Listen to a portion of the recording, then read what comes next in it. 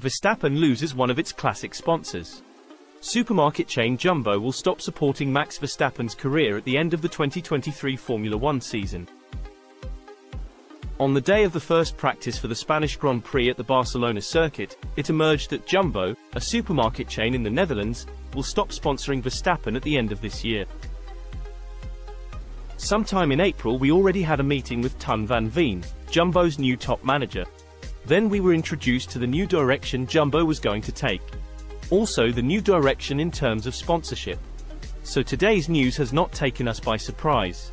We were already informed. Asked if he understands Jumbo's decision, he replied, "I think it's very healthy to take a fresh look at things after 10 years of working together. Especially given what is happening now with inflation and so on. It is not unusual for a supermarket to put all its major sponsorship activities under the microscope. So, in that sense, I fully understand why they have started to study it. And that they have made this decision, of course, is up to them."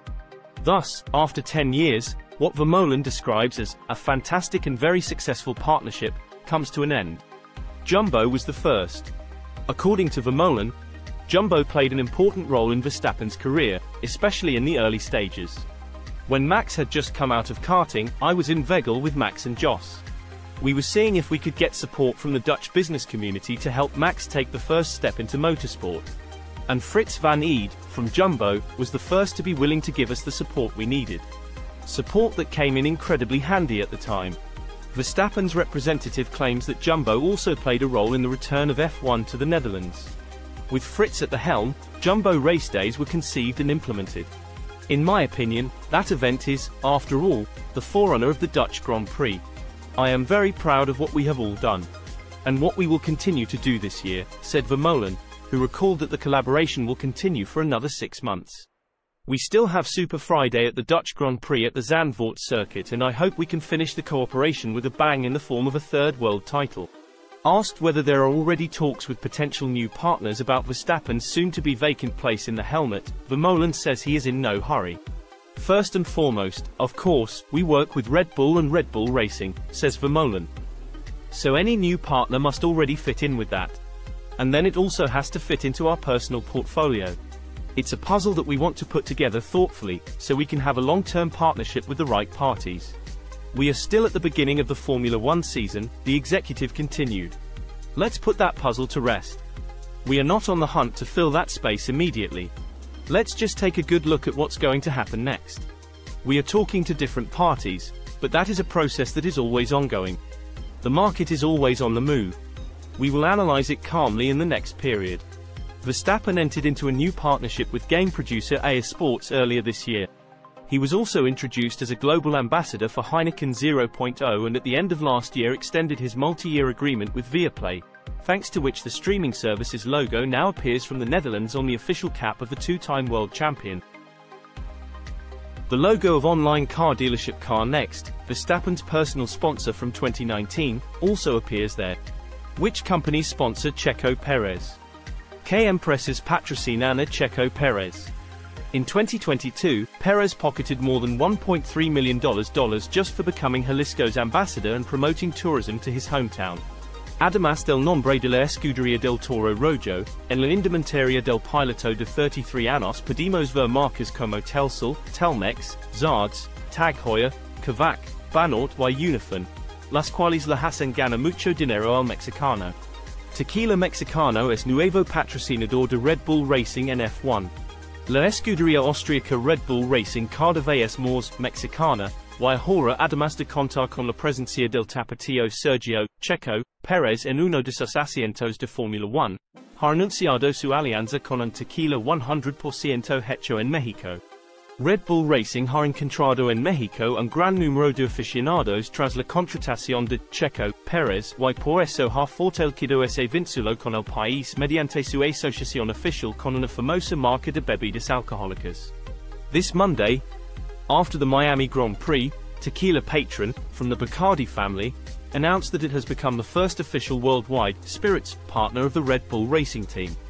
This partnership also strengthens the connection of the Tequila Patron brand with Checo Perez, with whom in 2022 they announced a gastronomic project called Circuito Patron in various restaurants and bars in Mexico City and Guadalajara. Checo Perez himself gave 1,400 bottles of this tequila to all members of the Red Bull Racing team in December 2022 as a thank you for their support during the season. Are there differences between the cars of Verstappen and Checo Perez? The Red Bull racing car is the best in F1, but Verstappen has taken better advantage of it than Checo Perez. Dutchman Max Verstappen did it again.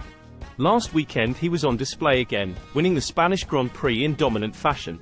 Not even his teammate Sergio Checo Perez could compete with the same car. In addition to topping all but one of the timesheets, Q2 in qualifying, he completed a Grand Chelem by taking pole position, the race win and setting the fastest lap.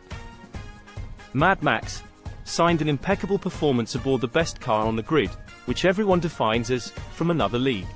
The RB19 was designed by one of the greatest geniuses in the history of F1, the Englishman Adrian Newey, who also designed the car with which Sebastian Vettel won 4 world championships between 2010 and 2013. Are there differences between Verstappen's car and Checo's?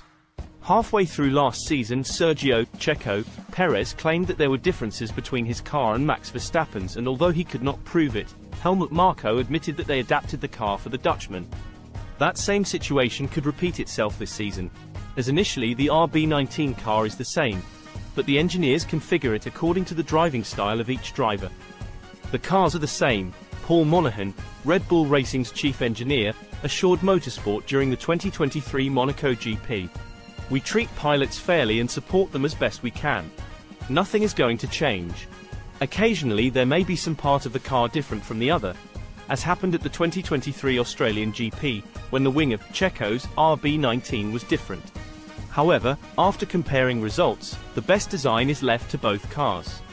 This is not unusual, nor does it favor one or the other. It is normal practice when they want to establish the best compromise in aerodynamic tuning, and usually they then fit both cars with what has worked best. Marko says Checo Perez missed podium due to bad start. Red Bull had hoped that Sergio Perez could make it back to the podium at the 2023 F1 Spanish Grand Prix, but he finished 4th due to a bad start, according to Marko. For many years now, Formula One fans have grown accustomed to the fact that Helmut Marko, Red Bull's chief advisor, never hides his opinions, no matter how controversial or unpopular they may be. On this occasion, the Austrian veteran criticized an uncharacteristic Sergio Perez, who was overtaken by George Russell and finished off the podium after another poor qualifying. The Mexican driver was one of the favorites to take the pole position in the Spanish Grand Prix, but a mistake in Q2 left him out of the race, as after accidentally stepping on the gravel of the track, he failed to find the rhythm at the wheel of his car and ended up in 11th position, which left him out of the last and final Q3.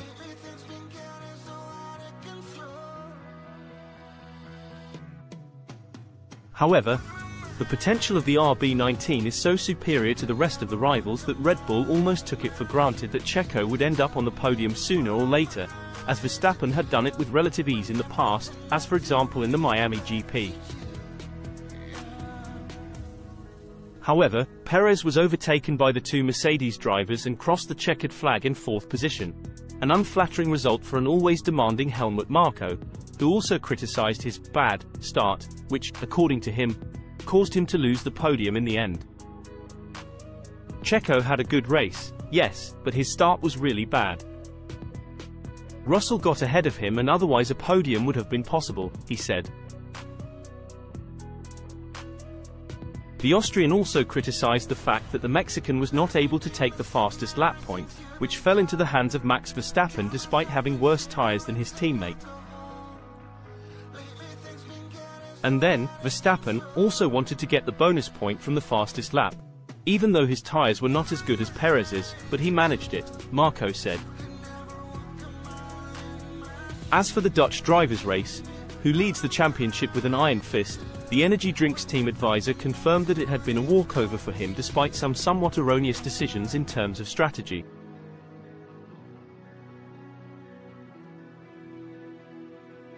The race was relatively easy for Max, although the hard tyre choice was not the best. We lost some time there. But other than that, everything was perfect, Marko said in closing remarks to Austrian ORF television. If you are liking the video, please like, subscribe and don't forget to turn on notifications to stay up to date with the latest news. Red Bull F1 believes PÉREZ has taken the pressure off Verstappen. Red Bull team principal Christian Horner said that Sergio Perez took the pressure off himself by being behind Max Verstappen in the Formula One World Championship. The start of the 2023 Formula One season gave us an incredible duel for the World Championship lead between Max Verstappen and Sergio Perez. The Red Bull duo shared the wins in the first rounds of the season, and due to the good performance of what is theoretically the second driver of the team, many thought that a civil war would break out within the Milton Keynes team.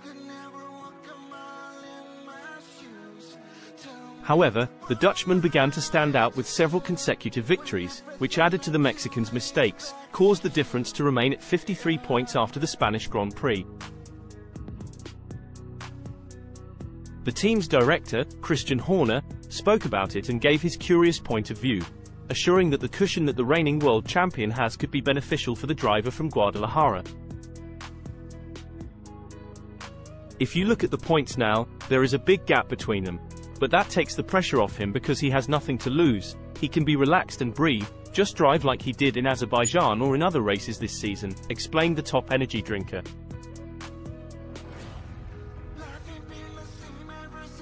Max Verstappen is at the peak of his performance, and for Checo Perez, it must be tough mentally, but as I said, that point separation takes the pressure off. He's free to drive.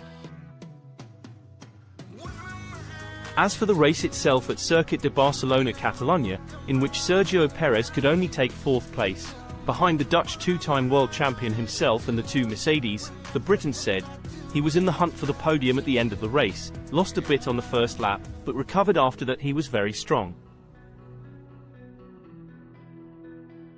He was out of position, and if he had qualified somewhere else, today would have been different. I think he can take positives from his comeback. He didn't have a great start, the opposite of George Russell, and I think that's where the difference was. However, he came back stronger, even if it wasn't enough laps for the podium, continued Christian Horner, who sees only positives from his driver's test in Spain. This comeback will give him confidence for Montreal. If you are liking the video, please like, subscribe and don't forget to turn on notifications to stay up to date with the latest news. The anecdote that shows Verstappen at another level, according to Red Bull F1. Max Verstappen showed he is on another level by recognizing Helmut Marko's cell phone ringing in the background on the Red Bull radio, according to Christian Horner. Max Verstappen raised a few smiles in second free practice for the Formula One Spanish Grand Prix when, in his response to a radio message about his plan for the race, he referred to a ringtone that could be heard from the garage.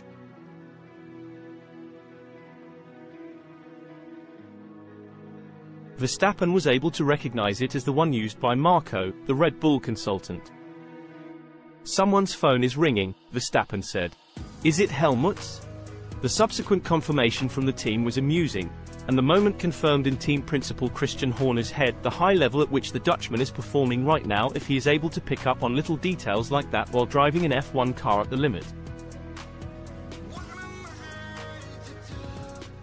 Reflecting on the progress Verstappen has made from his first World Championship win at the 2016 Spanish Grand Prix to currently being dominant, Horner said, I think in 2016 he was very raw.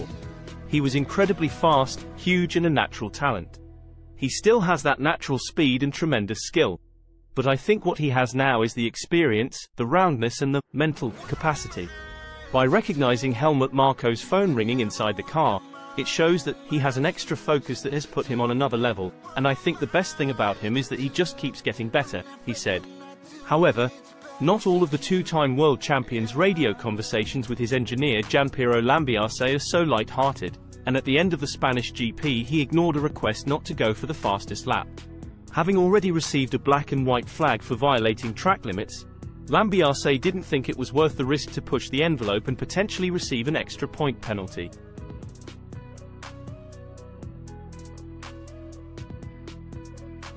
But Verstappen didn't take that into account and ended up getting it.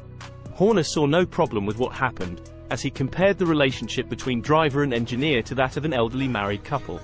His engineer was just informing him that he was committing one more excess and it was a penalty, so he wouldn't risk it on the fast lap, Horner said. The relationship they have is that of an old married couple, almost debating over which TV channel they should be watching.